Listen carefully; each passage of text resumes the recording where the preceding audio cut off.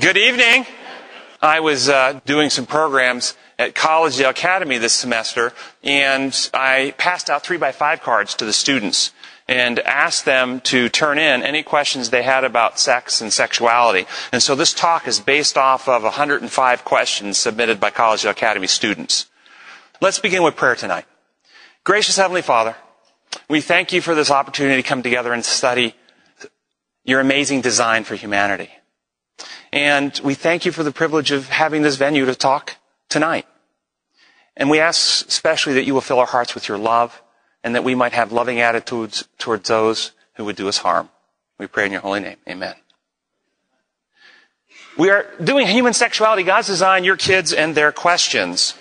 The overview, what we're going to do, we're going to talk, why talk about sex? Why are we having this talk at all? The reason that's in red is because every time you see a red question, that is a verbatim question through the night submitted on a 3x5 card by one of the Collegedale Academy students. They were all anonymous, so I can't tell you who submitted, so don't ask if your child submitted what. Okay? Overview, so we're going to go through overview of some of those in the beginning, and then we'll come back and answer them at the end. God's design for human sexuality, what went wrong, neurobiology of sex, what's going on in the brain during sex, and then we'll look at the questions from the CA students in detail, and then what parents can do to help their children, their adolescents, deal with this issue. So, first question, this was submitted by a CA student. Why do people have to talk about sex so much? Is there really anything to talk about that hasn't been said? And as one parent said, 2 hours on sex? How many ways are there to say no? Well, why talk about sex? First reason, because we were created by God as sexual beings. This is part of our design. We are created in His image. Sexuality is part of our identity. Sexuality is part of what makes us godlike.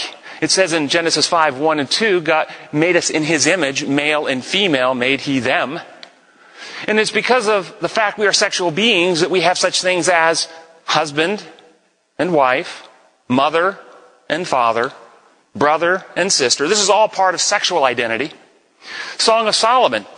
You may or may not know Jewish tradition, but the Jewish tradition is that the most holy place of the Torah, the Old Testament scriptures, is the book Song of Solomon. This is the most holy place of the scripture. And the book Song of Solomon, is about the human intimacy, which is a metaphor for Christ and His bride, Christ and His church. And you're going to learn tonight as we look at brain function in sexual activity that there is an incredible lesson to be learned about what God's design is for our relationship and our bonding with Him. Sexuality, as God designed it, is a window into the heart of God and how He designed our relationship with Him to grow. And we cannot fulfill God's plan without our sexuality. That was part of His plan. Be fruitful and multiply, He told them. So all of this is one of the reasons why we talk about sex. But why are we going to talk about sex? Second reason, because your kids have questions. They have lots of questions. I received over 105 questions from Collegedale Academy students, and this is a sample of some of the questions that I received. Is it a sin to have sex before marriage? Is safe sex okay at a young age? Is sex before marriage bad even if you marry the person you had sex with? Sex, is it as worth it before marriage as it is made out to be? What's your idea of the safest lines teens should draw in showing physical affection? Why does sex hurt us emotionally before marriage? Some of these questions are pretty good questions. What are the benefits of sex before marriage? If God will forgive you, then why can't you have sex before marriage? What diseases can you get from sex? Can you get AIDS from anal or oral sex? Can you make sex with your spouse dirty, or is whatever you do with your spouse considered fine? These are thoughtful questions. Is anal sex bad if done with spouses? Why is it okay to divorce and marry another person, but not have sex with more than one person? Now, by the way, while I'm presenting these questions, I want you all to be thinking, if your kids ask you these questions, how would you answer? Think that through as we go through. What is adultery? How do you make a baby or become pregnant? And by the way, the asterisk is, I didn't tell you this, but the asterisk means that every asterisk represents another person who asked the same question. So that question was asked by 6 people. Does holding hands make you pregnant? Is there a safe time of the month of a girl's cycle to have sex? How can you tell love sex from lust sex? Good question, I thought. Do you change emotionally after sex for the first time? Why is our school so oblivious to how many kids, younger class especially, are having sex? Do they not care? Is homosexuality sin, oral, anal sex between men? Four people asked that question. Is masturbation sin? 6 people asked that question. Are you still a virgin if you've had orgasm? Are you considered virgin if you've had sex other than vaginal sex? Why do I feel so bad about the fact I had sex even though I made it right with the Lord? Every one of these questions asked by a CA student. So, why talk about sex? Because God created us as sexual beings. It's part of our identity. Because the kids have lots of questions, and your kids are being bombarded with sexual information every day in our country. But from where? Average American teen will watch 15,000 sexual acts per year on television. I don't know if you knew that. 15,000 sexual acts per year portrayed in teen television. 2,000 beer and wine commercials per year. Children don't differentiate the difference between television and real world. They believe that what they see on television is reliable and trustworthy, and therefore something to base decisions on. Media constantly normalizes or bombards teens with sex, and they think it's normal and they should be doing it. And teen programming has more sexual content than adult programming, but less than 10% of the content shows responsible behavior. So 90% of teen programming with sexual content shows irresponsible behavior. 2/3 of teens have seen pornography on the internet. Three out of 6 major networks will not allow advertising for condoms or birth control, but yet allow ads for male enhancement drugs. 6 studies document that the higher exposure to media sexual content teens get, the earlier that they have sex. So media has a big impact on what kids are doing. So your kids have questions, and they're being bombarded with this information. Pornography, $57 billion worldwide industry, $12 billion a year in the United States. The porn revenue is larger than all combined revenues of all professional football, baseball, and basketball franchises. U.S. porn revenue exceeds the combined revenues of the ABC, CBS, and NBC, almost double. And child pornography generates $3 billion a year in the United States. 4.2 million pornographic websites. 12% of the internet websites are pornographic. 68 million daily web searches. 25% of the search engine searches are for pornography. 20% of men visit porn sites while at work. And 47% of Christians say porn is a major problem in their home. It's almost half of Christian families. Visitors to porn sites, generally 72% men and 28% women. So, God created us as sexual beings. We have sexual identity. Kids have lots and lots of questions. They're searching for answers. Where would you like them to get their answers? From the media, from the internet, or maybe somewhere else? So, your kids are currently forming their beliefs. And the media impacts the information they get, how they form beliefs, and what attitudes they have. And what we believe has power over us. Power to heal and power to destroy. Some of you have heard the story already of Vance Vanders, who on his way home one night cut through the cemetery in southern Alabama and was confronted by a witch doctor who wafted a foul-smelling stuff in his face, pronounced a curse on him, told him that he would go home, get sick, and he would not recover and die. He went home that night, very restless, couldn't sleep, tossing and turning all night, woke up the next morning aching and hurting all over, nauseated, couldn't eat, stayed in bed, didn't go to work that day, restless next night, couldn't sleep, nauseated, sick, kept getting worse and weaker, and after a couple of weeks at home and getting worse and weaker and not eating, they took him to the hospital. They ran all kinds of tests. They couldn't really find a disease state causing this, and the family finally told them about the curse, told the doctor about the curse. The doctor thought very carefully. Went home, came in the next morning, called the family together and said, last night I lured the witch doctor back to that cemetery. I pinned him against a tree and I forced him to tell me how the curse worked. Vance, he rubbed lizard eggs into your abdomen and one of those eggs hatched and is eating you from the inside out. And then he calls a nurse in and with great ceremony draws up in a syringe a clear liquid which was an emetic, a medicine that makes you vomit.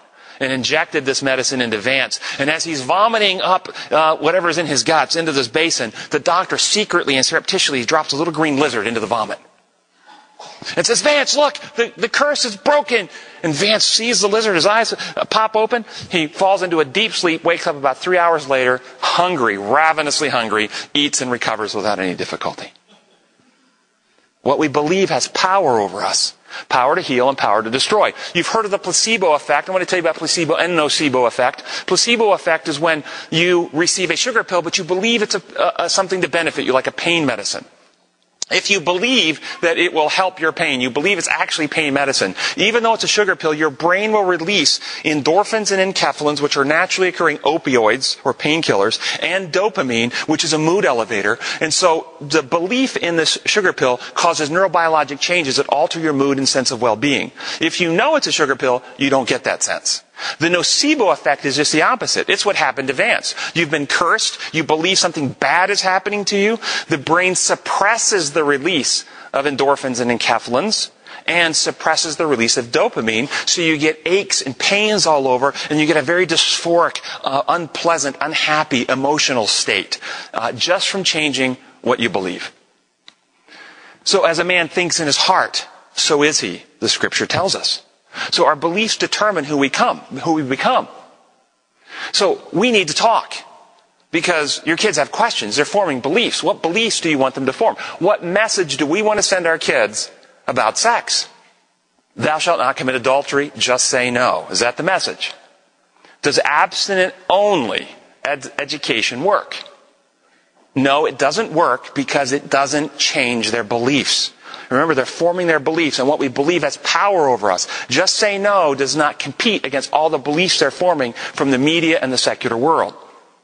What we believe has that power over us. So, according to the National Longitudinal Study of Adolescent Health, 20,000 students, high school students, evaluated from 1997 to 2002, what they discovered is Christian students in high school who took the abstinent pledge had a marked increase in high-risk sexual behavior, 13% of them, compared to those who did not take such a pledge, 2%. And high-risk behavior included unprotected vaginal sex, but also marked increases in oral and anal sex for those taking the abstinent pledge. 3 studies have demonstrated that abstinence-only education does not work. Why? Why does it not work just to say no? Because there's a problem with the just say no philosophy. God didn't create us as asexual beings until marriage, and then magically a sexual switch is turned on in our brain the day we get married. Single people are sexual beings. And just say no message distorts their thinking with distorted messages like, we aren't comfortable discussing what you do with your sexual desires, what to do with your sexual desires as a single person. If you just say no, you'll forget you're a sexual being and won't struggle anymore. Or, what's wrong with you? You're single. You aren't supposed to have sexual desires. Or, overcoming sin is just a matter of human effort. Just say no. It fails to connect kids with divine power for real victory. Because human effort alone will not get this job done. So, come and reason, Isaiah says, come and reason. Though your sins are scarletly white like snow, we must educate our kids about God's design, about Satan's attack, and the reasons for following God's methods. Why do each of you in this room brush your teeth today? Is it because, well, my mom said just do it? Or have you somewhere along the line learned the reasons for it, and those reasons have kept you for doing it? We need to educate our kids on God's design for sexuality, the reasons to wait until marriage, which leads the kids back to a knowledge of God. In a relation with Him, they are empowered to live victoriously. And I don't think, frankly, we've done a very good job of this. So, another question from one of the kids. What was God's original design for our reproduction? So let's talk about God's original design. Some of you may have heard a little bit of this before, some of you may have not. But God created man in His own image. He created a male and female. He created them. Notice them, male and female. Then the Lord God made a woman from the rib of Adam.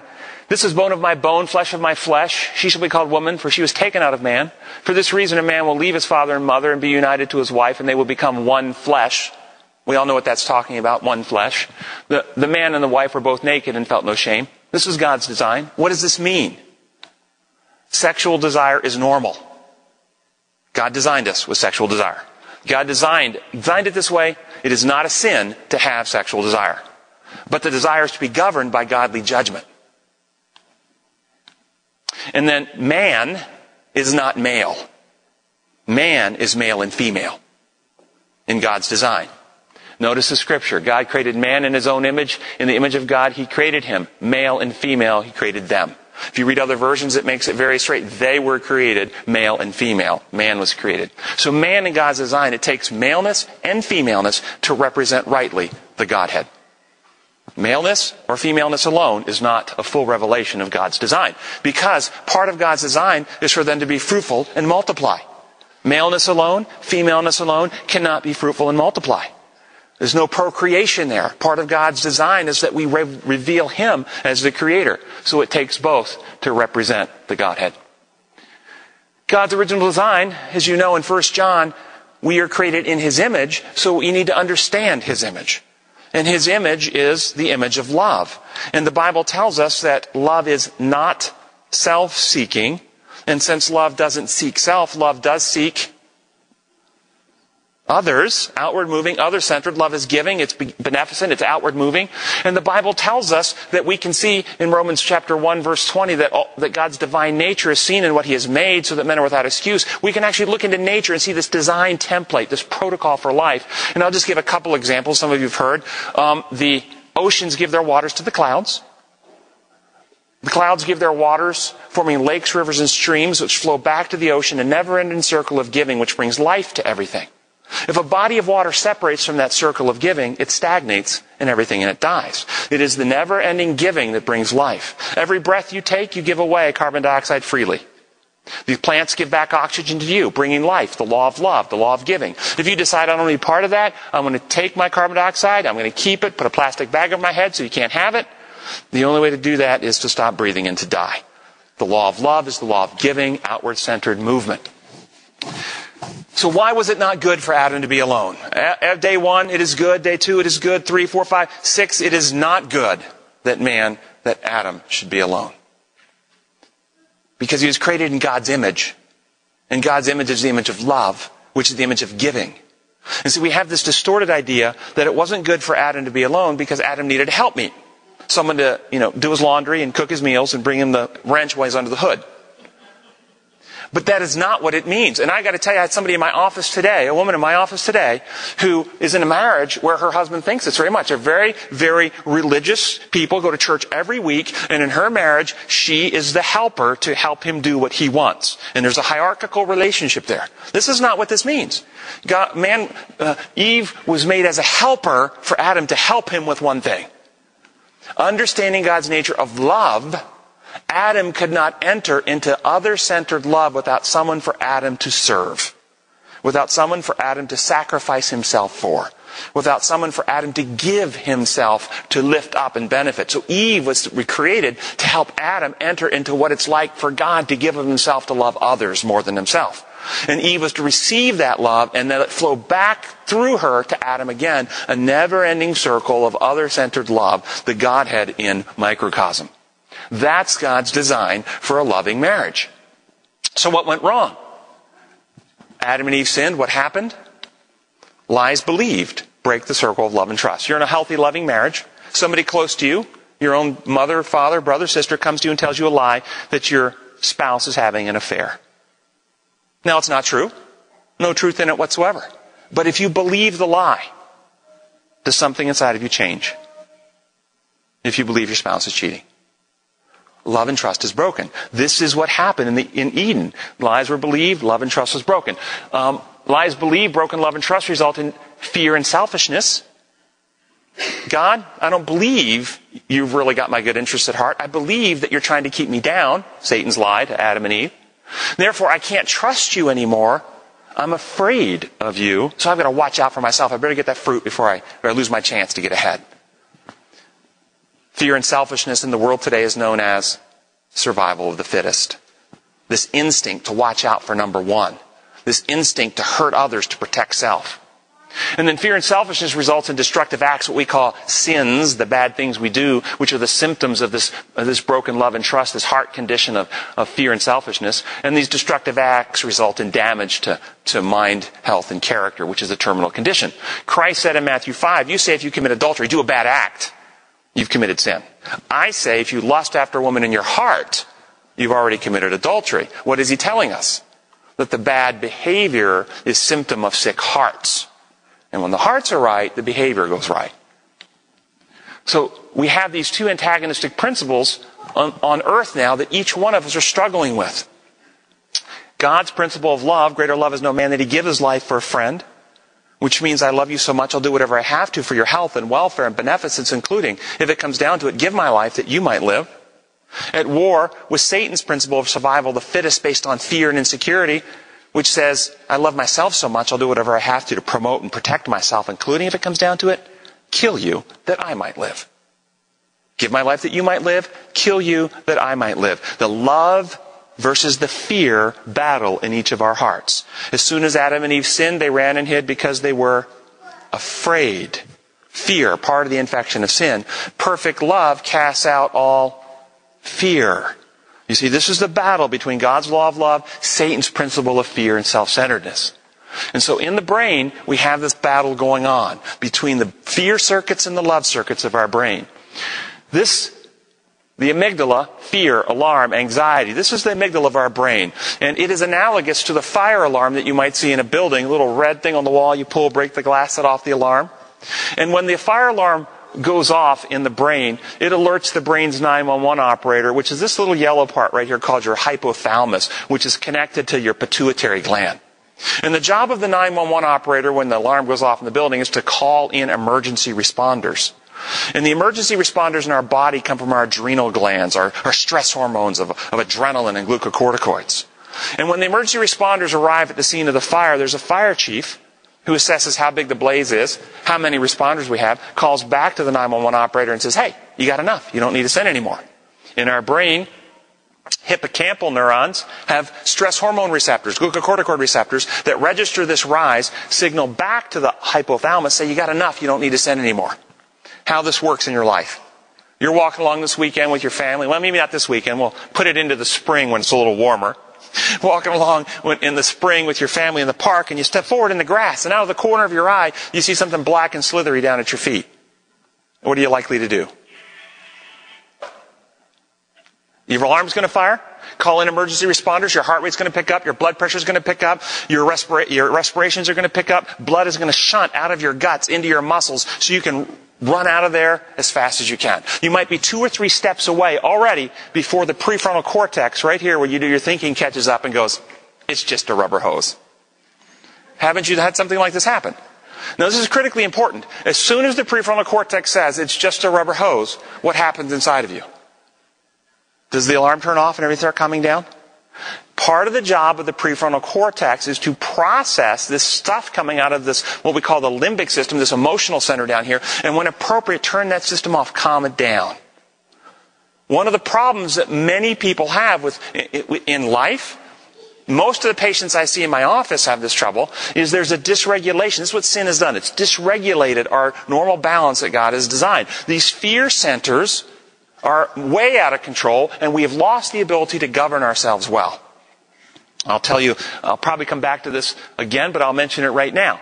In between the prefrontal cortex where you do your thinking, reasoning, planning, and the emotion centers is the anterior cingulate cortex. And the anterior cingulate cortex is where we have the will, your power of choice.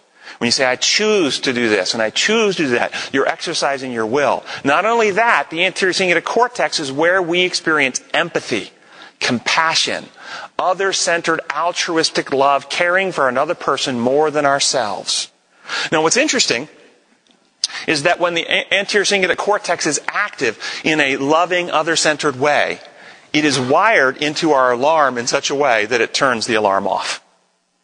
So the more you have other-centered love and activity here, the less fear you have. Neurobiologically, they're like a seesaw. When this activates, it's hard to keep the anterior cingulate cortex active. This is why people in great panic and fear often don't think very clearly, and they aren't very gracious. You know, this is why people get stampeded at a theater when there's a fire. They don't think clearly, and they aren't very loving to let some little old lady go before them out the door. They just run right over it. Boom. Okay? Because fear is in control. Okay.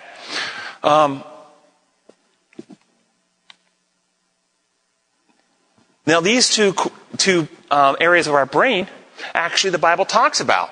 It says in John 8:32, you will know the truth, and the truth will set you free. This is where we have truth, prefrontal cortex. But the Bible says in James that we are dragged away and enticed by our own evil desires. They come out of this part of our brain. Now, what happens when we have unhealthy thought or belief systems? Remember I told you earlier, beliefs affect us and change us. If you believe things like this, everybody thinks I'm stupid. People think I'm fat. Nobody likes me.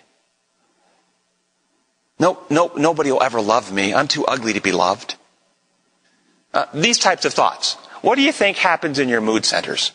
When you come around people, when somebody walks in the room, maybe you think a particular guy or girl is cute, but you have these beliefs about yourself. I'm ugly, I'm stupid, I'm no good. When that person comes around, do you think you feel at peace and relaxed? Or do you think you feel very tense and stressed? The alarm centers fire because we have these lies in our head. Lies are what damage us, these unhealthy belief systems we have. This is why truth heals and truth sets free. So, why does sex hurt us emotionally? And understanding, I want you to understand those fear circuits, love circuits, because we understand why does sex hurt us emotionally before marriage? Do you change emotionally after having sex for the first time? Well, first, and there's going to be two parts to this answer on the emotion. First part is the fear circuits that we're going to talk about. Premarital sex, limbic system. During premarital sex, or adulterous relationships, it is a process in which the emotion centers are overruling good judgment. And when emotional centers overrule good judgment, our conscience, out of our prefrontal cortex, our judgment, our reason, convicts us. I shouldn't have done that. What was I thinking? We then begin to lie and deceive. Lie to our friends, lie to our parents, lie to our siblings, which causes more conviction of guilt and fear. You see, when we do wrong, then this fires the fear circuits. Now let's talk about what firing fear circuits do to us as far as ability to grow and develop. Fear is the medium of death, I'll just tell you.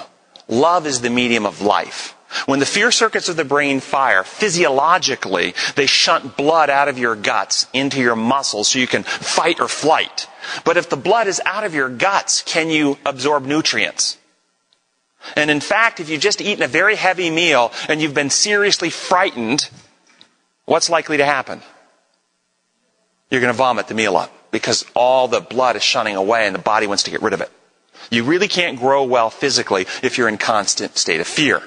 What about cognitively, scholastically? Ever heard of test anxiety? Or maybe stage fright. Somebody comes up here at church and they know exactly what they're going to say. They get up there and they walk up and they get in front of the mic and they freeze. What happened? Fear circuits fire and they paralyze the prefrontal cortex. So we can't think clearly. So we don't reason well. We don't understand. We don't process when we're in fear. So we don't grow intellectually. Think about relationships. Think about how other-centered you are when you're in moments of desperate fear. How kind you are when you're in moments of desperate fear. Fear paralyzes our relational growth. And what about spiritual growth? Do you think we grow close to God when we're terrified of Him? Fear is the medium of death. Love is the medium of life. And it's just the opposite, which allows this type of growth on every level. Okay, so with that in mind, premarital sex, what happens in our mind? What happens in our brain? What happens to these circuitries when we're having premarital sex? Well, first, our prefrontal cortex convicts us. We get a sense of guilt. We get a sense of fear. We worry. We lie. All this kind of stuff happens. And how do we resolve the guilt?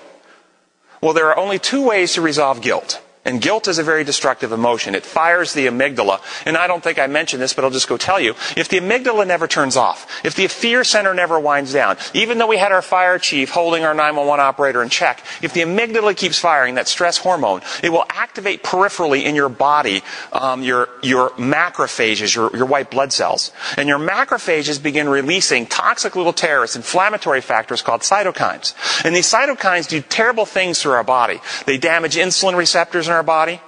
They cause neurotransmission problems so that if I were to take just a syringe full of cytokines and inject into you, within a few hours you would be experiencing terrible aches and pains all over your body, appetite disturbance, sleep disturbance, concentration impairments, and extreme fatigue and malaise. These are what these inflammatory factors do.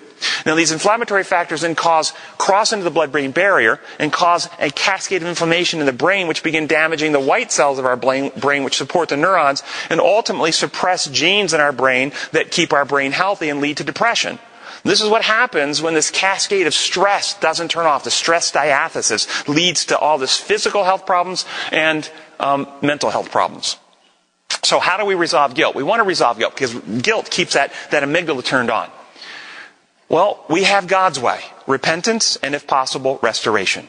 Experiencing, through God's grace, a new heart and a right spirit, and then the guilt is resolved and we can move on in peace because we've been changed and we've experienced reconciliation. But there is another way to avoid the guilt. And that way is denial and distortion. It wasn't me. It was the woman you gave me. She wouldn't have brought me that fruit. I wouldn't have done anything. I'm okay. She's the one with the problem. Denial and distortion. But denial and distortion damages the mind. You've ever heard that statement? He's bending the truth. She's twisting the truth. You've heard that? Truth can't be bent or twisted. Truth is truth. So imagine a telephone pole we're looking at, and I hold a lens up between you and the pole, and now you look at the pole through the lens, the pole appears bent. Have we bent the pole? Pole's still straight. We've only bent our view of the pole. This is what people do to avoid guilt. They have to bend their view of the world. And they have to put this lens on their mind. And it's not just on this one issue. Once the lens, once this warp, once this distorted lie they've got in their mind is there, they take it with them everywhere. And if you've ever met people like this, think about this. You're looking at the telephone pole without a lens. They're looking at the pole through the lens, but they don't know they're wearing a lens. Will you ever convince them the pole's straight? Have you talked to people like this? They just don't seem reasonable. The evidence doesn't seem to have any. They twist everything you say. Yeah, they've got warped minds because they're avoiding something. They're avoiding something in their life that will bring conviction and guilt. And the only way to unwarp the mind is by the truth. As we bring truth back into the mind, it unwarps and takes this lens away. So, How are we changed with premarital sex? With this type of guilt, leading to denial and distortion and all these other things that damages us. Now, even more interesting is a brain hormone called oxytocin. Oxytocin produced by your hypothalamus and secreted by your pituitary gland. What does oxytocin do? Now, this is going to be fascinating because this is where we get into human bonding and connection in relationships. Oxytocin outside the brain causes the uterus to contract to start labor and help expel the baby during labor and delivery. So that's one of its roles outside the body and outside the brain. And outside the brain, it also causes the milk to be produced and released during breastfeeding. But in the brain, oxytocin in the brain causes neurologic changes that give us a sense of bonding to another person. And this is non-cognitive bonding. In other words, it's not a purposeful choice to be bonded and feel close to somebody. So if oxytocin is being secreted in a relationship that is enjoyable, pleasurable, and you're going to find in a moment it requires the combination with dopamine, if that happens, then you will feel bonded to somebody, a close kinship. And the more oxytocin, the stronger the bond, without even making a choice to do so. The oxytocin also calms the fear centers. So you become more calm, less fearful when you have oxytocin release. It lowers the blood pressure, lowers the heart rate, and lowers the stress hormone levels circulating. Oxytocin increases the sense of trust. So if oxytocin is being secreted and you're feeling that close bond, you're feeling a greater sense of trust in that person. And this, again, is not necessarily cognitive trust. It causes a selective amnesia. Selective amnesia, so that you remember the good things and you forget the painful and bad times. It actually airbrushes your memory. And one evidence for that is, why would a woman ever have a child again after going through labor? Okay? There was huge oxytocin releases that airbrushed the memory. Oh, it was painful, it wasn't that bad. Okay? It was worth it. You know? But that's one of the things it does. It also reduces pain sensitivity, so you can tolerate more pain when oxytocin is being secreted. It decreases tolerance to drugs, which means it diminishes the risks of addiction. And it decreases social aggression, improving social recognition, and more. Basically, it's like social lubricant. We get along with people better when we have more oxytocin, except in one place. And that is if someone threatens the object of your love. For instance, moms, you got this huge oxytocin surge at birth, and you've got this great bond to your infant, and you're down at the nursery and you see somebody coming in stealing somebody else's baby. Well, you would do whatever you could, call the alarm, call the police, scream, holler. If somebody's trying to take your baby, does a vicious, violent woman come out? Okay? Yes, because that oxytocin bonding you, that it will cause you to be extremely aggressive if somebody threatens the one you're bonded to. So other than that, it actually reduces aggressiveness. Now, psychiatric disorders are linked to oxytocin. There is a variant of obsessive-compulsive disorder that in families without Tourette syndrome, you can have from too much oxytocin. Now think oxytocin is the chemical that causes bonding. OCD is this, I'm overly sticky, can't let go of stuff. So too much oxytocin can cause a variant of OCD. Decreased oxytocin receptors in the amygdala, that's the fear center, is associated with anxiety disorders, both social anxiety and generalized anxiety. And then elevated oxytocin receptors. Too many of these receptors in the amygdala is associated with a syndrome called Williams syndrome. Now, Williams syndrome is interesting. It happens because on chromosome number 7, they're missing 25 genes. And for whatever reason, because those genes are missing, they get extra oxytocin receptors in the amygdala. And these kids, if they have this disorder, people with this disorder have no social fears or no social apprehensions at all. A child will walk into a strange room and they will act to every person like they're their brother or sister or mom or dad. They just love everybody. They have no strangers. They have no apprehensions, warnings, or guards at all, because the amygdala is completely just turned off. There's no fear. There's no apprehension. That's Williams syndrome. It's very dangerous, as you can imagine, for young kids. You have to really watch them because they don't have any normal apprehensions. And there's another disorder that I'm about to pop on the screen, but see if anybody can guess what it is, which is an absolute reduction in oxytocin receptors and oxytocin production. And it's just the opposite of Williams syndrome. Autism. Autism is associated, this is kids that don't socially connect at all, and they're in their own world, and it's associated with oxytocin impairments in the brain. So, activities now which increase oxytocin. Think of all these things it's doing to us. Wow, this could be a very powerful thing on us. What increases oxytocin in our brain? First thing is childbirth. And this is just a graph showing normal, here's your oxytocin levels, and then here comes delivery. Shoom, this huge giant oxytocin surge. There's 30 minutes after delivery, and then 3 hours postpartum. You've got this opportunity, this window where they put your child in your arms. You have this really powerful bonding that occurs right immediately postpartum. And then activities which increase it not only childbirth, but breastfeeding. So every time a woman breastfeeds her child, there's more oxytocin surges which enhance that bonding. This is one of the reasons moms often have a closer bond with their kids than dads. Dads didn't get these big oxytocin surges. See, it's not that we're really not so sweet and loving. All right, skin-to-skin touching. But this is pleasurable skin-to-skin touching. People down in Abu Ghraib or some prison, they're getting tortured for information with the fist hit in the face. That skin-to-skin touching is not going to get a lot of oxytocin releasing. It has to be skin-to-skin touching that is enjoyable or pleasurable, that you're voluntarily participating in, not something that is frightening you and terrifying you. Massage, for instance, can cause oxytocin release. Hugs causes it.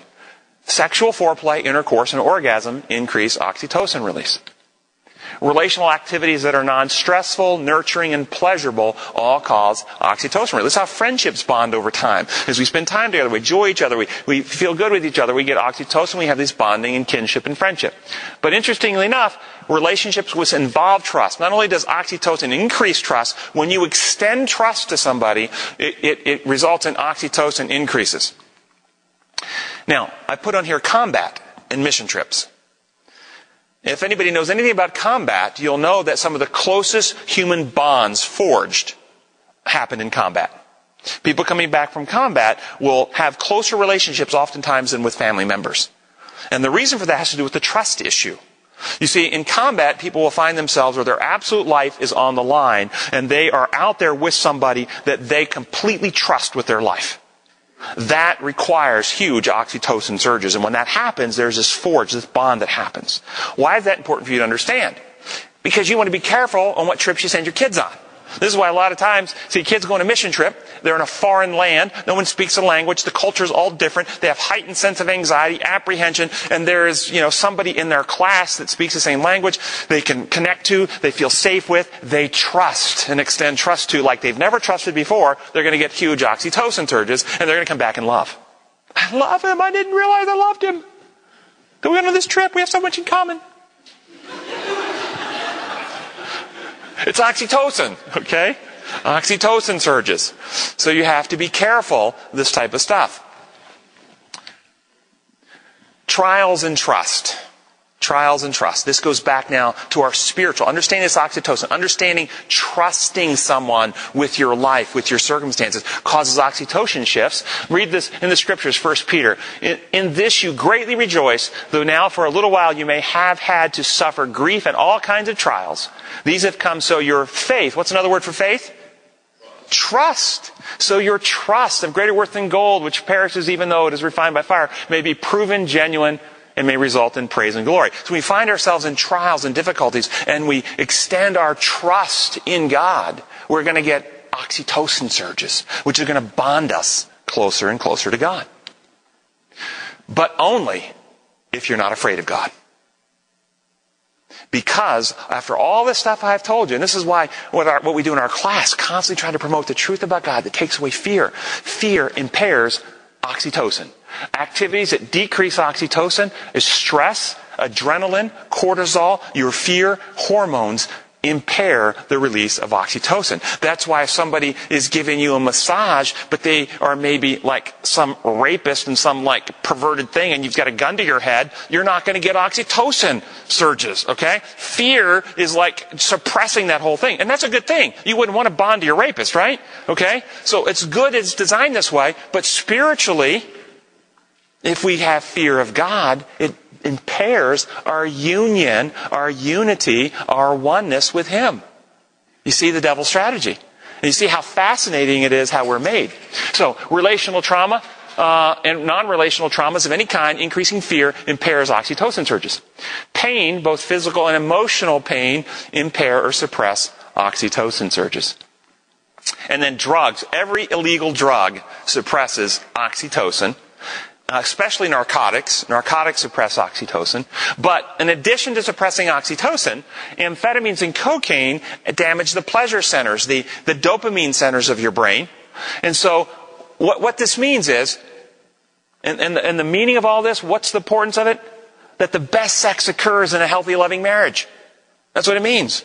Because the best sex happens when there's very little stress, very little anxiety, very little worry, very little pain. None of this partying out on the street and picking somebody up in a bar. In a loving, trusting relationship.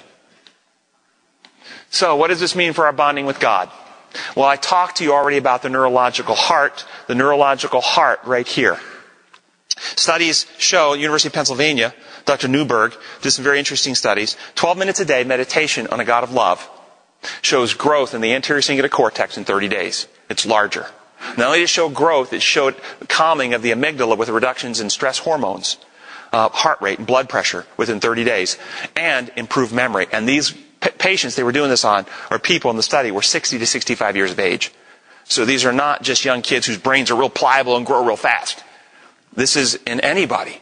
And if you remember what Ellen White said, that it would be good for us to spend a thoughtful hour a day contemplating the life of Christ, especially the closing scenes.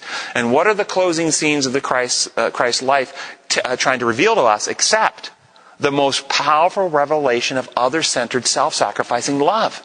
And as we contemplate that kind of love, our love centers in our brain grow and our fear is reduced.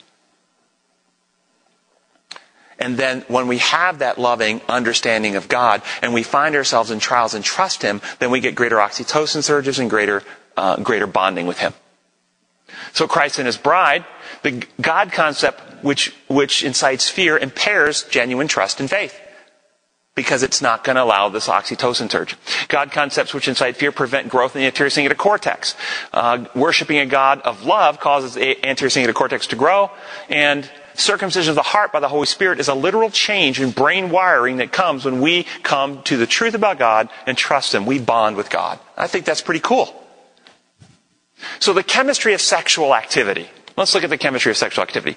Sexual activity, in the foreplay stage, we're getting norepinephrine, we're getting increased energy, focus, muscle tension, heart rate's going up, blood pressure's going up, we're getting excitement, our breathing's getting faster, we're getting dopamine surge, we're getting this pleasure, we're having fun. This is exactly what cocaine does to our brain. But not only that, we get endorphins when we're having sex. We get these natural opiates. It creates a euphoria, high. It dilates the blood vessels. We eliminate pain. We feel good all over, which is exactly what heroin does. And we also get serotonin and GABA increases that cause a great sense of calm and relaxation, a warm fuzzy all over, which is exactly what marijuana does. Now do you see why sexual addiction is difficult to overcome? So then why doesn't everybody get sexual addiction? Because during sex, in a loving, other-centered relationship, large amounts of oxytocin is released, and oxytocin diminishes the tolerance, neurobiologically in your brain, in the dopamine pathways, in the opioid pathways, and in the GABA circuitry. The oxytocin protects those circuits from adaptation that occurs when we use drugs of abuse. So you don't get tolerance, you don't get addiction. But without the oxytocin, then you can have that problem happen. And so sex as God designed it involves a physical touch, positive affirmation, trusting relationships, all which increase oxytocin. And then when it all climaxes in this huge dopamine surge, and the combination of both neurotransmitters together result in a powerful bonding experience without addiction.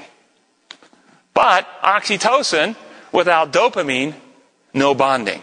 And dopamine without oxytocin, no bonding. So, sexual gratification without the high oxytocin increases our risk of sexual addiction. So what if sex with high anxiety, guilt, fear, like pornography, deviant behaviors, premarital sex, what's going to happen? What's the risk? Well, the high anxiety, the stress, the fear raises catecholamine levels. Catecholamine, stress hormones, what do they suppress? Oxytocin. Without oxytocin, having sex increases the risk of sexual addiction. This is why people get addicted to pornography. Or sex with naivety, infatuation, premarital sex, infatuation. Increase oxytocin with subsequent increase in bonding, selective memory, loss of healthy discrimination and judgment. You get this infatuated, overly attached, dependent, needy thing going on. And you can't reason and think anymore, and it doesn't matter what the person does, you still have this gooey-eyed thing because your oxytocin is like blurring your ability to actually remember anything of substance to make a healthy decision on. So sex and partner selection. Once sexually involved, we have increased dopamine and oxytocin, which the brain rewires. The brain, with this combination, actually rewires in such a way that the person that you're having sex with, the sensory stimulation from them, hearing their voice, seeing their face, touching them, seeing a picture of them, thinking about them, will cause more release in your reward pathways, your dopamine pathways, than any other person. So they can make you feel good. Just thinking about them, seeing their picture, hearing their voice, you feel good with them like no one else. Your brain rewires because of this oxytocin dopamine combination. This results in less flexibility in partner selection, which is a good thing if you're married to the person. That's what you want. Okay? That's exactly how God designed it. It's not so good if you're like 16 and hadn't figured out things yet and who you're going to spend your life with. So premarital sex increases the risk of enhanced bonding to a non-spouse, diminished discernment, discrimination, impaired judgment, selective amnesia, greater trust without evidence, greater emotional attachment. So you lose some of your autonomy and free will and become more bonded in a chemical way to somebody you might not ultimately want to be with. And this is what happens when a lot of people have this sexual activity. They end up marrying people, and later down the road, as things don't work out and the stress hormones start rising because the constant conflict and fighting, the oxytocin eventually wears off and they really much hate each other. Because they didn't take their time to actually develop a love relationship first. Greater pain at the loss of the relationship if we had this premarital sex going on. So you have premarital sex and your relationship ends, it's more painful emotionally because these oxytocin bonding thing has to rewire. Greater pain diminishes the oxytocin, so in the next relationship, unless there's time for healing. So if you've been sexually active and your partner breaks up with you and your relationship ends, you got this severe pain and you just bounce right into another relationship, you actually have not, the pain that you're still suffering from the first one is diminishing oxytocin release, so it impairs your ability to bond to the next person you're with. So even if you're sexually active with the next person, you don't have as close a bond as you would have had if you would have waited and allowed your brain to rewire and heal from the first relationship. So this results in increased risk of sexual addiction. So benefits of abstinence until marriage. Well, we think more clearly. We make better assessments before we chemically bond and neurologically rewire our brain to someone. Better sex and more intense bonding when you do marry. It's better. Avoid higher levels of emotional pain if the relationship does fail. And avoid the risk of STDs, sexually transmitted diseases, in pregnancy. Avoid damage to our conscience and the guilt and the fear cascade that we talked about. Decrease risk of sexual addiction. If previously sexually active, if you've been previously sexually active and you're not married, allow time for the neural circuits to reset, i.e. singleness and sexual abstinence before going out and dating and getting involved again. Allow your time to heal.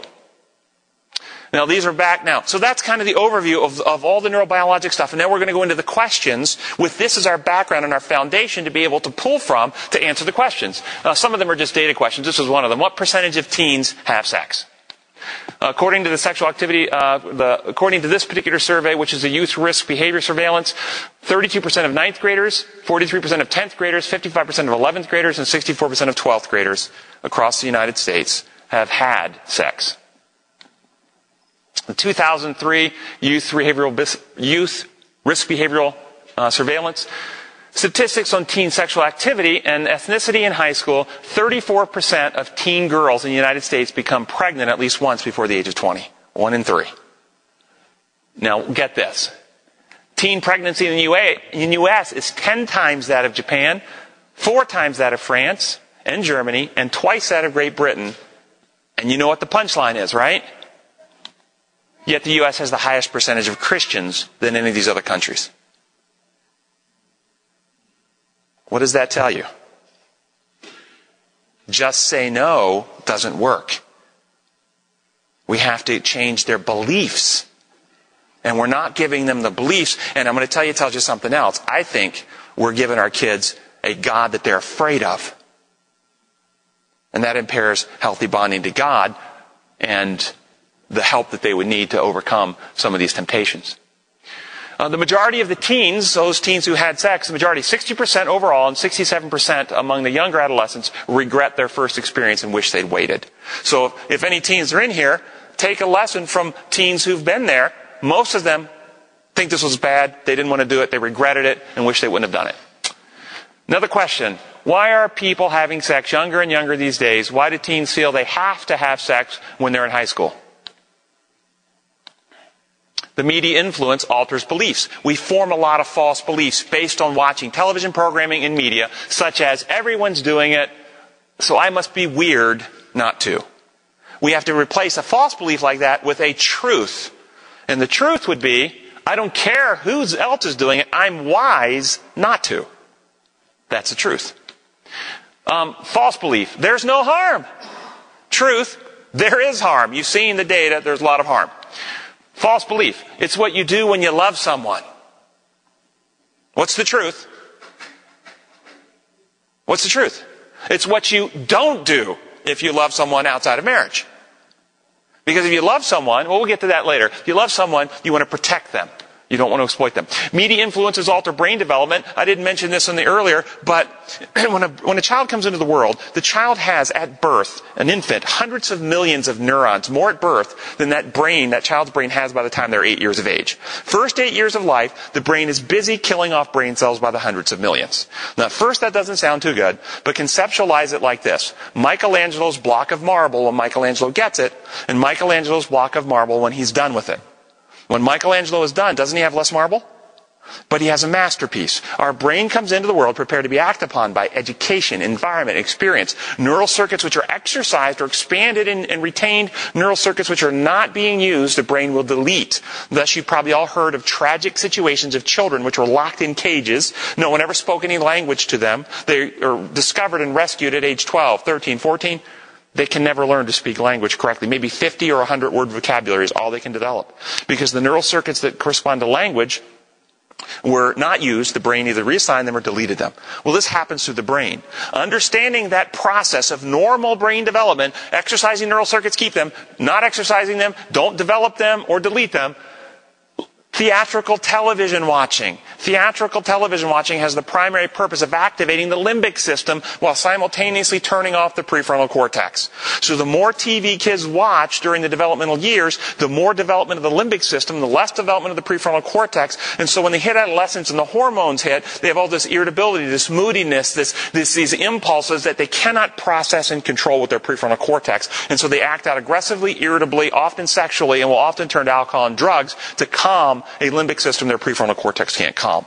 So television watching not only changes belief systems, it actually changes the normal development of a brain so they're more prone to be impulsive and less able to restrain themselves in adolescence. Divorce. The studies are very clear. Families in which there is divorce, the kids are more prone to have sex at an early age. So if families can work out their differences and avoid divorce, but that doesn't mean that if you're in a situation where, somebody's molesting one of the kids in the home, one of the parents is molesting one of the kids, well, the one who's not needs to separate that situation. So that doesn't mean divorce should never happen. But if you can work it out and keep the kids safe, then it's going to help protect them. Low parental monitoring or low parental rules or coercive homes. So let's go through each of those. So if you have a home in which the parents don't really monitor or have any real rules, that will increase early onset of sexual activity. Or homes in which there is excessive coercive control, then that also causes rebellion and early sexual activity. Permissive parental attitudes. That would be parents may have rules, but they also say, hey, it's okay. We did it when we were early. You guys go ahead and have fun.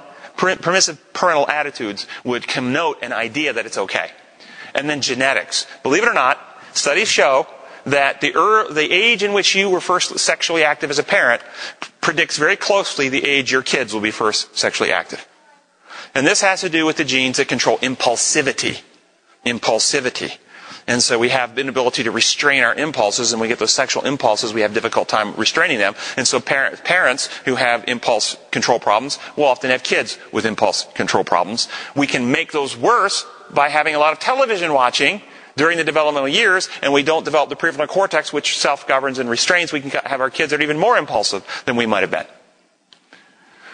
Question: why does God allow something as special as sex to be a sinful temptation outside of marriage? If God wanted one man to marry one woman, and that would be the perfect union, then why did Solomon, David, and many other holy people have many, many wives or concubines? How would you answer the question? Are these questions about sex? No, these questions are not about sex. These questions are about freedom, autonomy, liberty, and the universe in which love exists. God is love, and love requires freedom. Genuine love cannot exist in an atmosphere without freedom. Those in a relationship, try that. Go home and begin telling your spouse where they can go, what they can do, who they can call on the phone, what clothes they're allowed to wear, how much money they're allowed to spend, and see what happens to love in that relationship. Love can't exist without freedom. God is love. We have real freedom. And so, when God gives gifts to His people, to His creatures, He leaves us free to use them. Did God give Samson strength? Did God control how Samson used it? No. Did God give Solomon wisdom? Yes, but He didn't control how he used it. And did God give humanity sexuality? Yes, but He doesn't control how He uses it. So these questions are about understanding God's universe. Whatever gifts He gives us, He leaves us free. So this is about freedom because love is real in God's universe. Sex is so distorted. How did it get that way? Well, we lost the knowledge of God, His design, His methods, resulting in either, what did it result in? Either hedonism or Puritanism. Hedonism Eat, drink, and be merry, for tomorrow we die. We're no better than the animals. Go out and have as much fun as you can before you die on this earth. Hedonism. Puritanism. Sex is dirty and evil. You should never have it except to procreate and never again. These are both lies, because we lost the knowledge of God and we lost His design. What is the truth? Sex is sacred and beautiful. That is the truth. Have we not seen some beauty tonight in God's design? The union, the bonding that takes place. By the way, many of you that aren't physicians may not know, but you know the bone right here in this part of your body? It's the sacrum. It means sacred. Just think about that. Why shouldn't we have sex? How would you answer this question? You should have sex and lots of it, but only with your marriage partner. Only with your spouse. Premarital sex damages mentally, physically, emotionally, and spiritually. That's why you shouldn't have premarital sex. Active adolescents perform more poorly in school, engage in a host of risk-taking behaviors including substance use and delinquency, and are half as likely to have stable marriages compared to teens who are not sexually active. So if you're a teen and you want a stable marriage, you can double the likelihood of a stable marriage by maintaining your abstinence. Double your likelihood. Will there be sex in heaven? This has not been revealed, so each person is free to hope yes or no.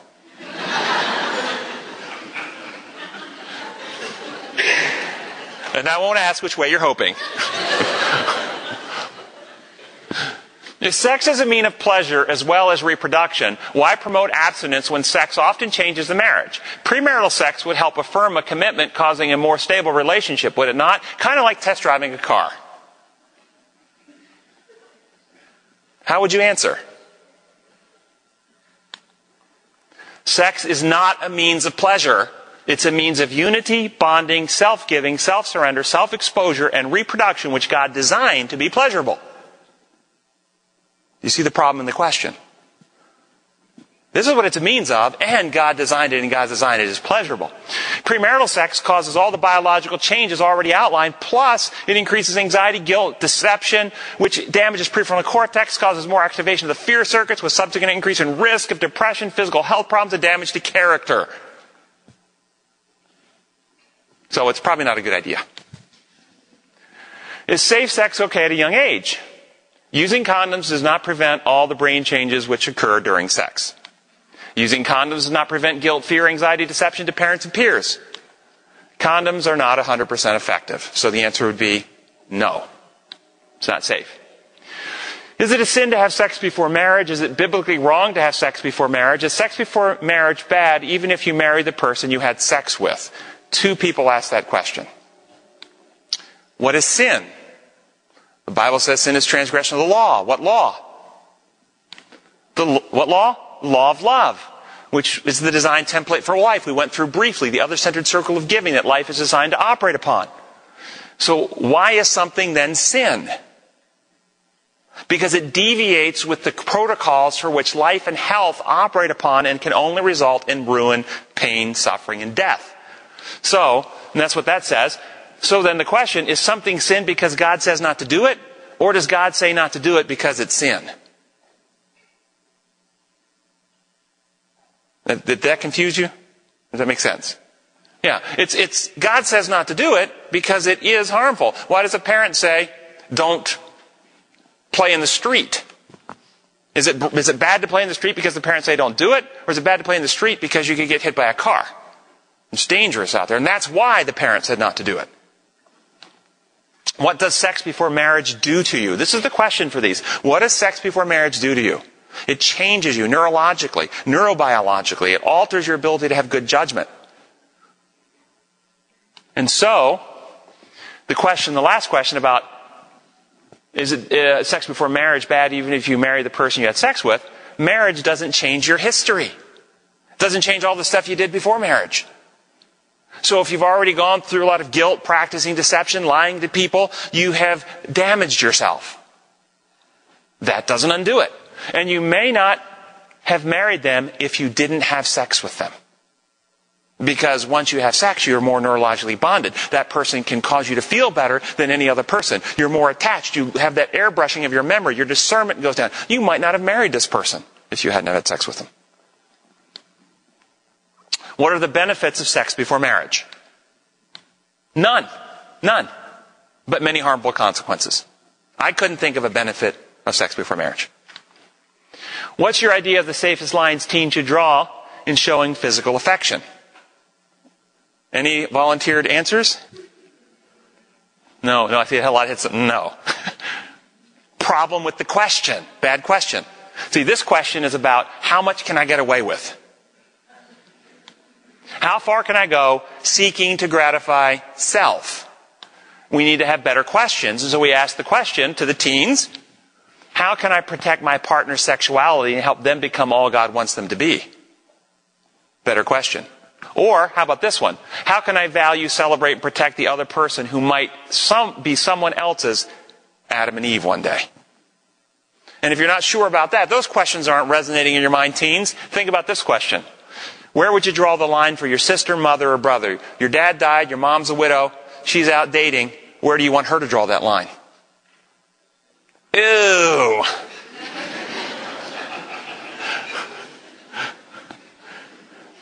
Yeah, that's where that line goes, doesn't it? Treat your partner with love, seeking to protect their integrity, honor, virtue, reputation, and health. That's where you draw the line. Any line which damages you or the other person should not be crossed. That's where you draw the line. Sex, is it as worth it before marriage as it's made out to be? I don't know who asked this question, but I'll let you answer it. After all the science and evidence, what do you think? Is it worth it? If you plan on marrying someone after being with them for a very long time, is it sinful to have sex? And is God angry with us even though you love that person beyond description? And if you pray together and love God, then how is it wrong? I have a patient who prays every day for healthy lungs but smokes a pack of cigarettes a day. How could it be wrong to smoke if she prays? You see a problem with the question. You see, I'm not angry at my patient for smoking, but is my anger the problem? Well, will my doctor be angry at me if I smoke? Will God be angry at me if I do? God's not going to be angry. But prayer doesn't void your choice or change God's laws. It doesn't change the laws of physics, the laws of neurobiology that we all went through. You may pray, but that's not going to change what's happening. The only thing that changes what's happening is your free will choices. Choices change what happens to you.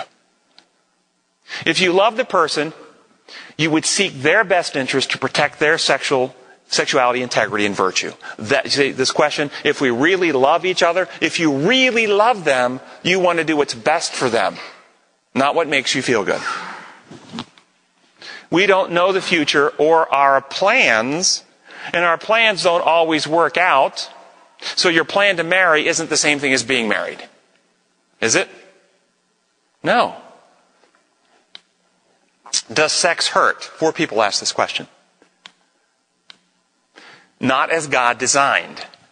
But it can if there's illness, physical defects, high anxiety, or it's done aggressively, violently, or carelessly. What is adultery? Any volunteers to answer this? Betrayal.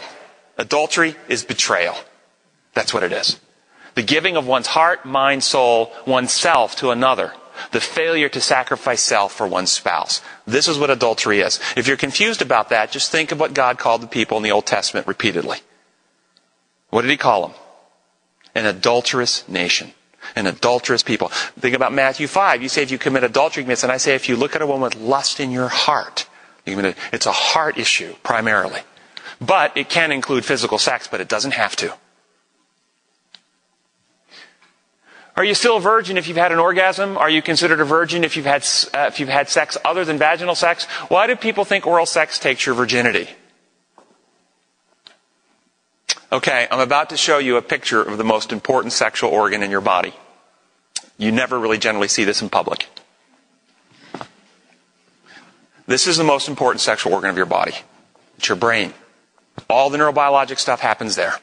All the relational bonding stuff happens there. All the pleasure happens there.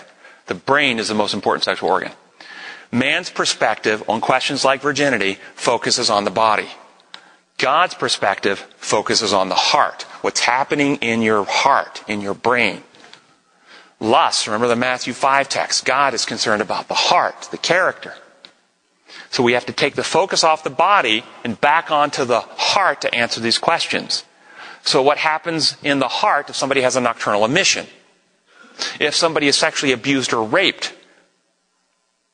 See, man and legalistic man would say if somebody is abused or raped, they've lost their virginity. God would say they're still pure of heart. They haven't given themselves. They have not violated themselves. Isn't that true? Absolutely true. It's not about the body primarily. It's about the heart primarily and what we choose to do with what the gifts God has given us.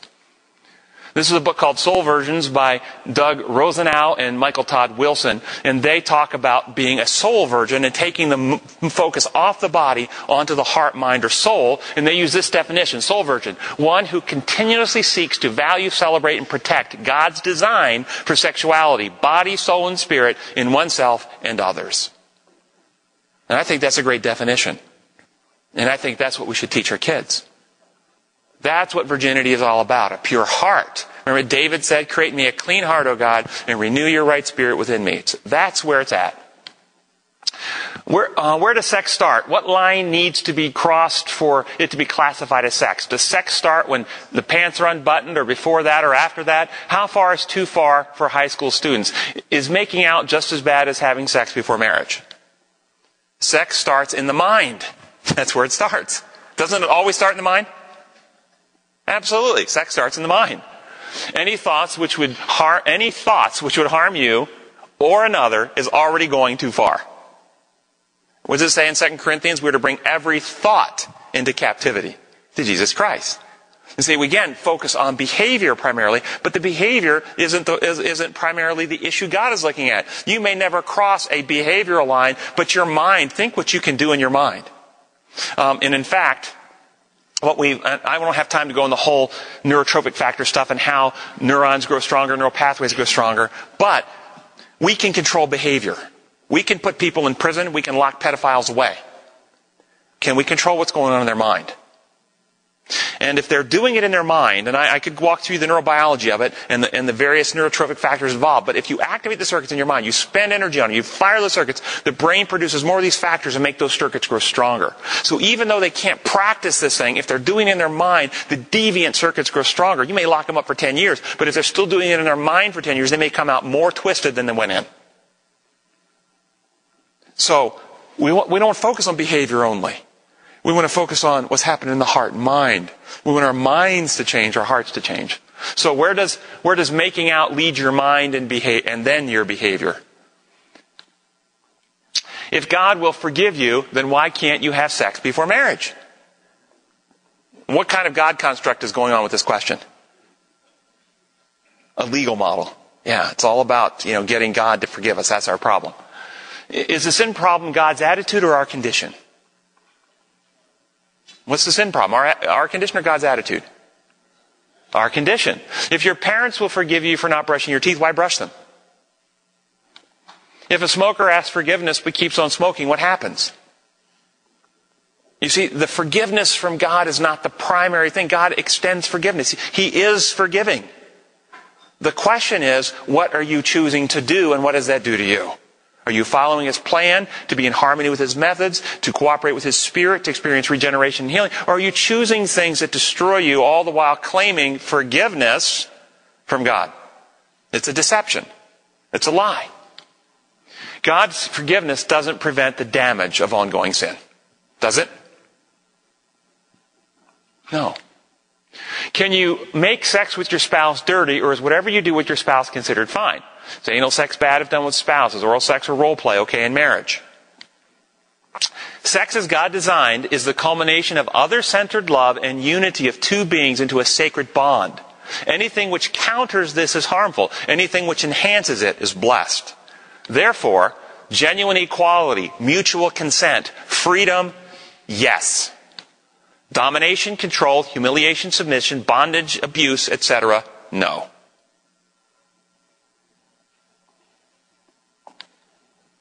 What other purpose for sex than multiplying the human race?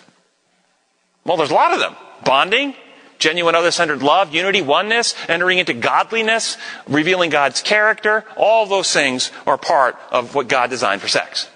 Why is it okay for to divorce and marry another person, but not have sex with more than one person? Anybody want to throw something out? Divorce only occurs when love breaks down, when selfishness wins. It's not God's design. It's not part of His plan. He hates divorce, which is not part of His ideal. But in a sick world, it is an emergency measure of grace to save and heal those in irreparably destructive marriages. Kind of like doing an appendectomy to save somebody from dying from appendicitis. That's what divorce is about. And believe you me, if you do what I do for a living, you can see there are some terribly destructive relationships out there where people are being beaten, dominated, and abused, and it is harmful. And the only solution to save is to get out of that toxic and destructive situation. It's not God's design, but it is an emergency measure of grace. The other, however, the premarital sex issue, sex before marriage, actually inflicts injury and is not behavior which heals or ends something harmful. It would be like cutting oneself with a knife when healthy, inflicting a wound. That's what premarital sex. So they're two totally different contexts, two totally different things.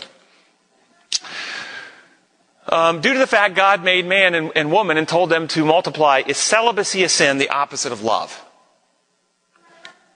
Outside of marriage, no. Inside of marriage, it depends. And this is Paul's guidance about the husband's body is not his own, the wife's body is not his own. They shouldn't deny each other their body except for mutual consent for a brief time to pray and meditate and so forth. So, if withholding sex is done to manipulate, control, punish, or for other selfish motives within a marriage, then it is not love. It's wrong. What diseases can you get from sex? There you go. 19 million STD infections occur annually, almost half of them in people aged 15 to 24 years of age. So that's like almost 8 million, almost 9.5 million a year, young people getting infected with all these diseases. Can you get AIDS from anal and oral sex? Yes, and from any sex, not just those, any sex, any exchange of body fluids. Can you get AIDS if you have only sex with virgins? Think that question through. Yes, you can. And how do you know they're a virgin? Well, they said so. But yes, you can. Because virgins, people who truly have never had sex, can still have AIDS. You can get AIDS from IV drug use. You can get AIDS from blood products. You can get AIDS from a nurse at a hospital who gets stuck with a needle of somebody that they're working with. Surgeon, I know of surgeons who've gotten cut in OR. You can get AIDS from lots of different ways, not just sexually. Why use a condom, birth control, and decrease the likelihood of a sexually transmitted disease? I don't understand herpes. Can you have sex with someone with herpes and not get it? Can you get it with the lesions are inflamed or when they are not inflamed? And the answer is yes. Can you get an STD from oral sex? Yes. How do you make a baby? There's like 6 people ask this question. The joining of a sperm and an egg, implantation in a womb. Pretty straightforward. Sperm, egg, womb, baby. Does holding hands make you pregnant? 3 people ask this question. They're probably not here tonight. No, it does not. Can you get pregnant without having sex? Yes. In vitro fertilization, artificial insemination, yes, you can get pregnant without having sex. Now, I'll tell you a really interesting fascinoma case here in a little bit about men getting pregnant. Can you get pregnant on your period? Yes. How can you get pregnant, and what is the easiest way to prevent it? You get pregnant by having sex. Easiest way to prevent it, don't have sex. If you are pregnant and have sex, what does the baby feel? Nothing different than any other time mom's body's moving around. Is it true that sex in a hot tub is safe because sperm die in the heat?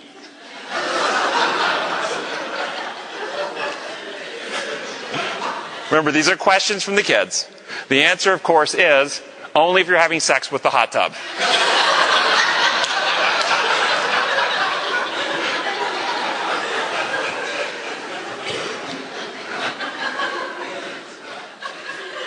Is there a safe time of a month of a girl's cycle to have sex? No. Why do girls get so attached after sex and guys couldn't care at all? Actually, guys get attached too, but women are biologically more relationally adaptive. Their anterior cingulate cortexes, where we experience other-centered love, compassion, empathy, is larger than men's biologically. This is why women are more compassionate by nature than men. And women are more oxytocin sensitive than men. So men do get attached, but women are more likely to be attached a little more quickly than men. How do you tell love sex from lust sex? That's a pretty good question, don't you think? Yeah. Love seeks to uplift and protect the other, so it only pursues sex within marriage with a voluntary spouse. Because love, lust can happen in a marriage too, and we can abuse our spouses. Lust sex seeks to gratify self and doesn't seek to promote the well-being of the other, and this, of course, can happen. This type of mistreatment can happen within a marriage. How do you overcome the fear of someone cheating on you and stabbing you in the back? Evidence over time. It's the only way to overcome fear of somebody not being trustworthy is you have to see them over time and how they live and behave to see whether they can be trusted. Does a bigger penis mean more pleasure? No correlation between size and pleasure. Is masturbation a sin? 5-6 people asked this. There's a fully comprehensive blog I put on my website dealing with this issue with biblical references and everything. And so you can just go to comeandreason.com in the blog archives and you'll see the question on masturbation. Why do I feel so bad about the fact I had sex even though I made it right with the Lord? Now, what do you think about this question? Even though I made it right with the Lord. You bring a lamb at sacrifice. Made it right with the Lord. What does that mean? How do you make it right with the Lord? First question, what does that mean? How do you make it right with the Lord? What does it mean to make it right with the Lord? What does the Lord want to make right? See, the Lord wants to heal your mind. Is your mind now operating in harmony with His design? See, this is the question. I had a patient who had married, had a one-night, single, one-time affair, felt completely guilt-ridden immediately after the affair. She went home, confessed it to her husband, confessed it to God, asked forgiveness. Husband forgave her, God forgave her. She went down to the altar at church, confessed it, got rebaptized. Yet 7 years have gone by, and she continues to have recurrent guilt. She's been down to the altar probably 20 times at church, had special anointings and prayer, and she's still consumed with guilt over this affair. What's going on? Well, when somebody has an affair, if you remember how the mind we looked at, prefrontal cortex, thinking, reasoning, conscience, good judgment, limbic system, all those powerful emotions, does somebody have an affair because their good judgment goes, you know what, this is going to be really healthy for me, my husband's going to be proud of me, and the good judgment makes this decision? Or is it because powerful emotions overrule their judgment? What happens? How does an affair go into? Yeah, it's the brain being turned upside down, basically. It's our powerful emotions overruling good judgment, and this is why people get into affairs. She never had another affair after 7 years, but she actually never changed the way her mind worked either. And so she was having the same phenomenon happening. For instance, at work, somebody says, hey, can I borrow your car? And her judgment says, no, I have limited insurance. You've been in 3 wrecks in the last 3 months. No. But her emotions go, I don't want her to be mad at me. I want her to like me. I don't want to have a conflict at work. And so based on fear and insecurity, she lets the person borrow the car. Now, is that substantially any different than the affair? No. It's feelings overruling judgment, same dynamic, same process. But where in the Bible does it say, thou shalt not let a coworker borrow thy car? There's no roof. She gets this terrible guilt feeling, but there's nothing direct to attach it to. Her mind regurgitated the most egregious episode or evidence of this type process, which is that affair. So every time for the last 7 years that she allowed her feelings to overrule her judgment, she got guilt for the affair. And so once she began using her power of choice to follow her judgment, all the guilt for the affair finally went away. So this goes back to the question. I feel bad about the fact I had sex even though I made it right with the Lord. Has your mind been healed? This is all God wants. You don't have to do something to make it right with Him. He wants to do something to make you right. To balance your mind, heal your heart. So, just told that story. We can't change history. Whatever historical events, can't change them. Imagine that you have somebody just gashed your leg with a knife. You're wounded. Can you go back and undo it once the wound's there? Can you redo? Once we made a mistake, can we go back and undo history and redo it? No. So we only have three options once we made a mistake, once we have a wound. Option number one, heal it as quickly as we can. Antibiotics, sutures, antiseptic. Option number two, ignore it. Nothing wrong with me, I'll be fine. Option number three, actively infect it. Rub some manure in it. That's our three options once we have a wound. Same thing happens with this kind of stuff. Heal it as quickly as we can. Get our mind in balance. Do what God's design. Ignore it. Infect it. Make it worse. So, this is what God wants to do, is heal our hearts, heal our minds. We can experience. After David murdered Uriah and stole Bathsheba, he couldn't undo that. But he did experience a new heart and a right spirit. He was changed in the inner man. This is what God wants to do to each of us, and that's what needs to happen. Okay, why is our school so oblivious to how many kids, younger class especially, are having sex? They do not care. This was the answer I had prepared. I don't know, does it still apply? Anyway. Is homosexuality sin, oral or anal sex between men? Anybody recognize this person? Yeah. This is, maybe helps, Caster Semenya. She is the woman who is South African athlete who won gold medal at the World Track competition. And her medals have been taken from her because they found she had a condition called androgen insensitivity syndrome. Androgen insensitivity syndrome, very fascinating syndrome, formerly called testicular feminization. You see, males chromosomally, X chromosome and Y chromosome. Females chromosomally, 2 X chromosomes. Now, the Y chromosome codes for the testes, and the testicles produce both testosterone and a hormone called anti-Mullerian hormone. Interestingly enough, though, the receptor that recognizes testosterone is coded on the X chromosome. Now, this particular condition is a condition in which the mom donates the X chromosome, dad donates the Y chromosome, the embryo is forming, they form testes, testes are producing anti-Mullerian hormone and testosterone, but there are no receptors to recognize testosterone. Now, why is that important? Anti-Mullerian hormone prevents the uterus and the upper 2/3 of the vagina from ever developing. So this individual has anti-Mullerian hormone, no vagina, no uterus, no fallopian tubes. But without testosterone receptors, there's no receptors in the body, so the labia do not transform into the scrotum, and the clitoris does not transform into the penis based on the influences of testosterone that is circulating, but there's no receptors. And so this XY chromosomal male is born a healthy baby female. All governments of the world recognize the rights of these ASI women, XY, to marry men. Now, who sinned? Who sinned that this man was born blind, they asked Jesus. Jesus answered, neither. Neither this man nor his parents sinned, but this happens so the work of God might be displayed in him. Who sinned that this person was born with a sexual defect? All creation groans over the way to sin, the Bible tells us. The whole human race, the whole world has got biological defects because of sin.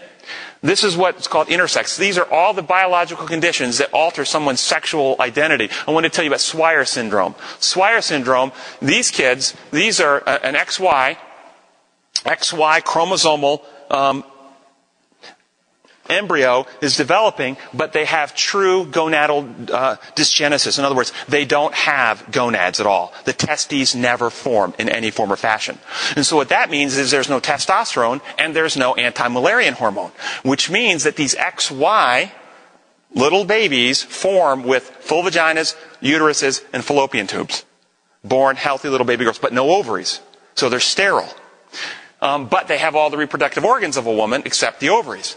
There have been at least 4 documented cases now where through embryo donation, implantation, there have been at least 4 healthy babies born to these XY men that are actually get female birth certificates. And they're actually women, but women with an X and a Y. All of these different conditions are some type of sexual intersex between male and female. Mosaicism is when you have two different cell lines in the same human being. So in the same person, you will have some of the cells of the body with XX, some of the cells of the body with XY, or XXY, XX, or XXXY, XX, you will have in the same person, different cell lines in the same person. One of these types of mosaicism is called a chimer. And a chimer is when, say, fraternal twins, you have two ovums and you have two sperms fertilized. So you have fraternal twins forming, and those fraternal twins will fuse and become one person. And so that person then is born as an individual, but they're actually two different cell lines. Now, a case happened in Colorado of a woman who was living with a man, had 3 children, and they weren't married, they separated, and she filed in court for child support. The court ordered paternity testing, and with paternity testing of the dad, and they also test mom, the paternity test came back 99.99% dad's kids, 99.99% not the woman who was filing for this stuff. So the district attorney arrests her, going to fine her for all types of fraud, that she's in court crying, pleading, these are my kids, got all these pictures of them growing up and everything, so that she happened to be pregnant with her 4th child. So the judge postponed a finding and ordered a representative of the court to be in the labor room as this next child came out of her body, and this next child came out of their body, took samples from the woman, samples from the kid, and it came back 99.99% not hers. Now the DA is going to prosecute her for embryo stealing, accusing her of going to some embryo place and stealing embryos and doing implantation to do some type of fraud. And some professor at Harvard University heard about it, flew out, tested her. She is a chimer. She and her fraternal sister. So she is her blood, but her reproductive organs were her sisters, who they fuse into one. So this type of strange and bizarre things. Now, I say all this because... and according to the Intersex Society of North America, those having one of the conditions listed on the previous page, 1% of live births exhibit some degree of sexual ambiguity, and 0.1 and 2% of live births have so much ambiguity that they require medical intervention or surgical intervention. So that would be 1 to 2 people out of every 1,000 people. So what determines male and female? What determines male and female? Yeah, think about this question, and we think about sin. There's a difference between sin and what sin has done. For instance, there are people born sterile. That is a consequence of sin. It's not part of God's design. It's a deviation from God's design. God designed them to be fertile, to be fruitful and multiply. But is being born sterile a sin? No, it's a consequence of sin. And we have to distinguish what sin has done from what sin actually is. And so what determines male and female? Do the chromosomes determine male and female? You guys tell me, does genitalia determine male and female? Does mental orientation, identity, individuality? Does behavior? You guys tell me, what determines male and female? What does it mean? It means that all these defects are a result of sin damaging this creation, but does that mean they're all acts of sin? Man looks on the outward appearance. God looks on the heart. It's not our place to judge others. We don't know their circumstances. It's our job as Christians to love a homosexual like Christ loved the prostitute, and bring that person to Christ, and in a relationship with Christ, as He renews their heart, any change in behavior will happen as the heart gets renewed to be like Christ. Any inappropriate behaviors that need to change, Christ will change those behaviors. It's not our job to convict a sin or change other people. Is that right? So, what can parents do to help protect their kids? I know it's a slide y'all been waiting for. Last slide. Work out any marital difficulties to avoid divorce if possible. That actually is protective for your kids. Communicate parental disapproval of premarital sex. And this is not having a sex talk to communicate the birds and the bees. It's actually communicating directly to them that you disapprove of premarital sex. It has been shown that expressly communicated parental disapproval is protective and delays the onset of sex for teens. Avoid the ambiguous messages and the mixed signals, which would be tell them no, but then make jokes about it and laugh about it like it's funny and it's okay. You have to avoid that kind of messaging as well. Engage teens in a meaningful, warm relationship where you actually spend time with your teens, bonding with your teens. If you have a warm, bonded relationship with your teens, this has actually been shown to be protective. They will delay the onset of sexual activity when they have a close relationship with their parents. Mothers are especially important in this process, the data shows.